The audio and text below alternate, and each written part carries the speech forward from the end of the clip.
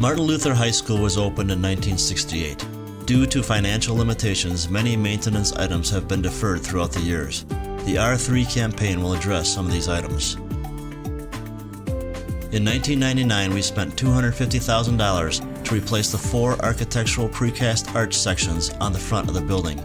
The 8 arch sections on the south side of the building have been deteriorating for many years. You can see the exposed rebar and deterioration of the precast material.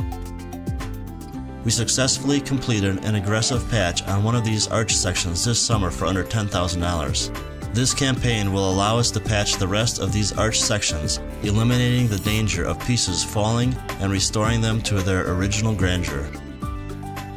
The roof over the cafeteria, music rooms, library, and front lobby has had many leaks. You can see the repair over the seam that has been a continual problem. The perimeter edge continues to stretch and degrade. Over the course of many years, the roof membrane gets old and is more prone to tear and split.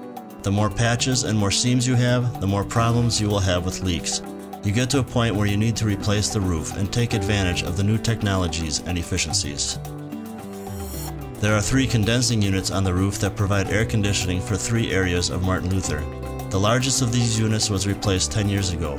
The remaining 2 units are 42 years old and service the 2nd floor and the school office. Scheduled replacement of these units are a better option than losing them when you need them during a school year.